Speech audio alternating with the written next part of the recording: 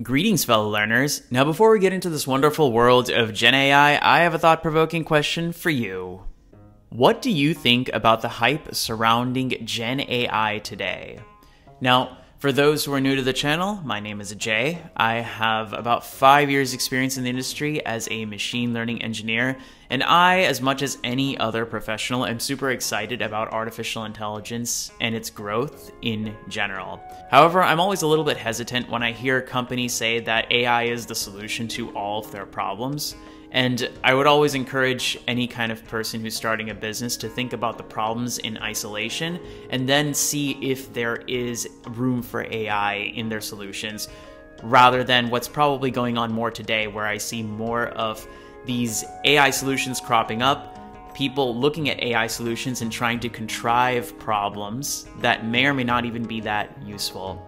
Sometimes AI is useful, sometimes it's not, especially for these very large language models and genAI solutions that are coming up. But that's my opinion. Now, turning this question over to you, what do you think about the hype surrounding genAI today? Comment down below and let's have a discussion. Now, this video is going to be divided into 3 passes. In the first pass, we're going to talk about what genAI is. The second pass, we're going to see where it fits in the AI, ML, and deep learning space. And the third, we're going to go a little bit more technical and compare genAI and try to assess the generative part of it by comparing it to generative models, a term that has existed historically. So with that, let's get started. Let's start with a definition.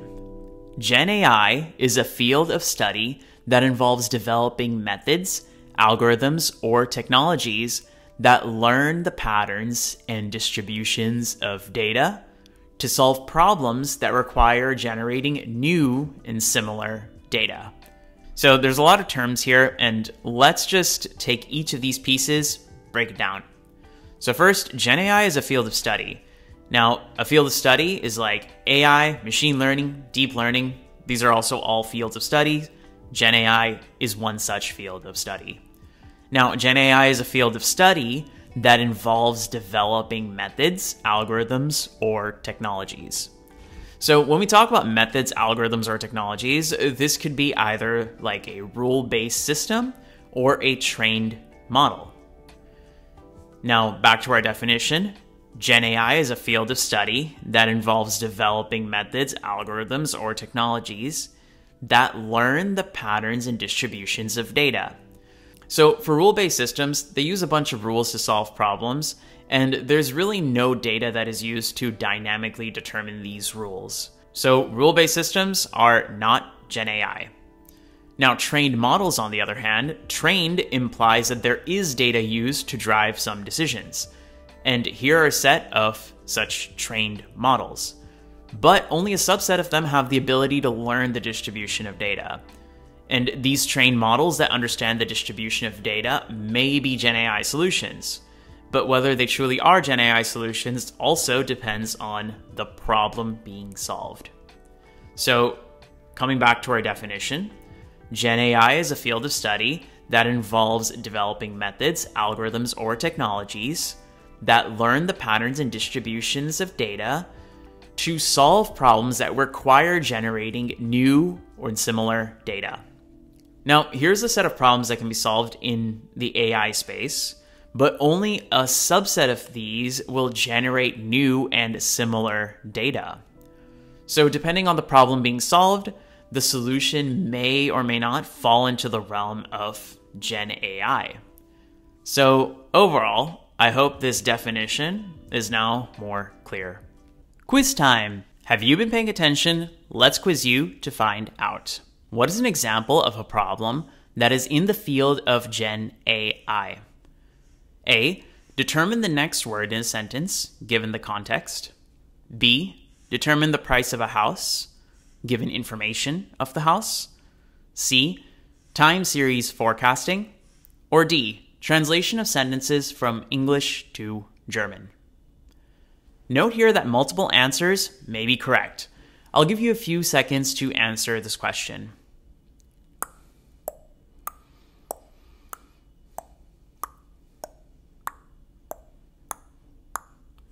The correct answer is A.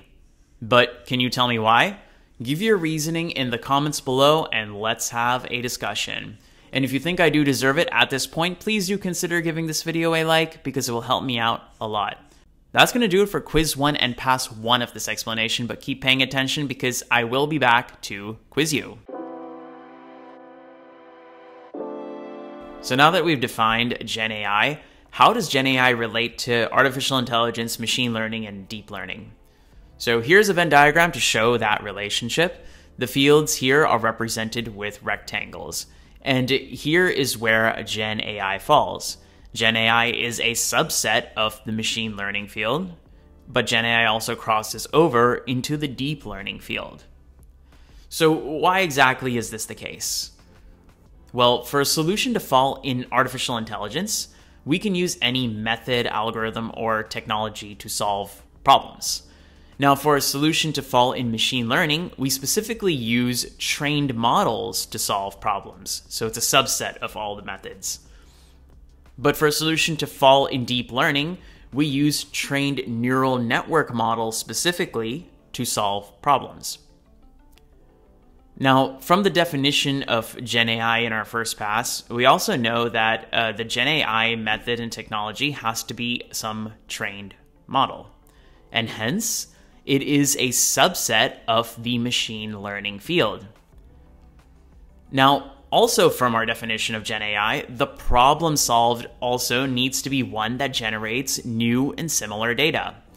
And so a neural network that does language modeling would be a part of the genAI field, but a neural network that classifies an image as a cat or a dog is not a part of the genAI field. And hence, genAI can cross over the deep learning field. And so I hope this diagram now makes sense of why it is the case. And so a neural network language model like ChatGPT falls squarely in genAI. It is a trained model, as well as the problem being solved, which is language modeling, will generate new similar text data. Quiz time. It's that time of video again. Have you been paying attention? Let's quiz you to find out. Which of the following falls under genAI? A hidden Markov model to recognize speech from text. B, a neural network to translate from English to German. C, a neural network to forecast the weather temperatures for the next 10 days. Or D, a hidden Markov model to generate a word given context. Note that multiple answers here may be correct. I'll give you a few seconds to answer this question.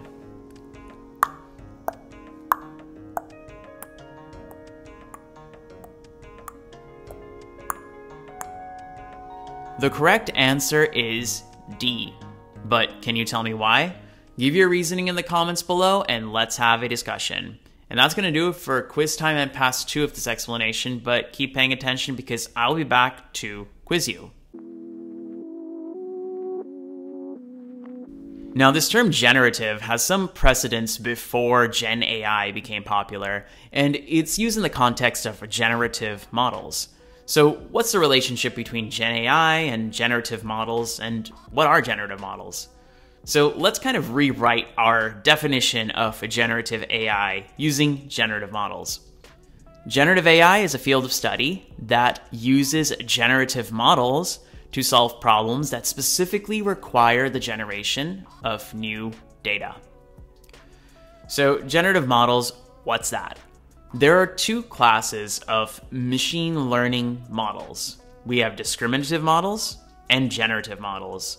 Discriminative models learn to produce specific outputs based on some given data.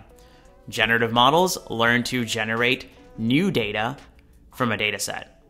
So an example discriminative model is a model that's trained on animal images that can classify an input animal image as either being a cat or not cat. And an example of a generative model is a model that's trained on animal images and can create new animal images. Now, mathematically, discriminative models learn the conditional probability distribution P of y given x. So x is your animal image, and y is the classification of it being a cat or not a cat. Now, generative models learn the joint probability distribution and can derive the marginal distribution, PFX, to generate new data. And if you recall from our very first pass of a definition, that these trained models will learn the distribution of data. And mathematically, they learn this PFX, the distribution of X, which is our data. Now, examples of discriminative models include classification and regression tree models, CART models, linear regression, and logistic regression. Examples of generative models include GANs, generative adversarial networks, VAEs, which are variational autoencoders, hidden Markov models, and Gaussian mixture models, along with other flavors of neural networks.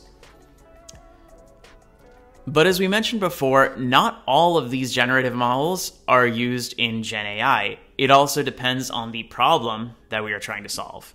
And they should specifically be solving problems that generate new and similar data to be a part of genAI. Quiz time. Ooh, this is going to be a fun one. What is the relationship between generative models and genAI? Generative models that solve problems that analyze data patterns are used in genAI. B. All generative models are used in genAI. C. Generative models that solve problems that produce new data are used in genAI.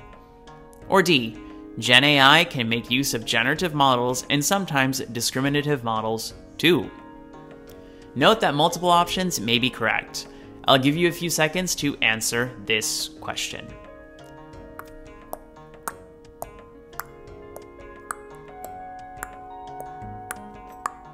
The correct option is C, but can you tell me why? Give your reasons in the comments down below and let's have a discussion.